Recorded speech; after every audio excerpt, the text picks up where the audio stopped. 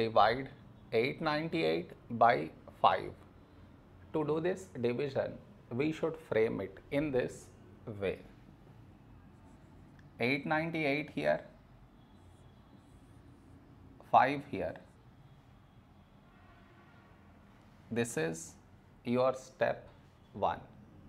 Next, here we have 8, here 5. A number close to 8 in 5 table is 5 ones 5. Now we should subtract, we get 3. After this, bring down the beside number, so 9 down, so 39. A number close to 39 in 5 table is 5 sevens 35. Now we subtract, we get 4. After this, bring down the beside number, so 8 down, so 48. A number close to 48 in 5 table is 5 nines 45.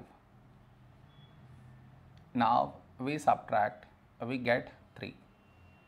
No more numbers to bring it down, so we stop here.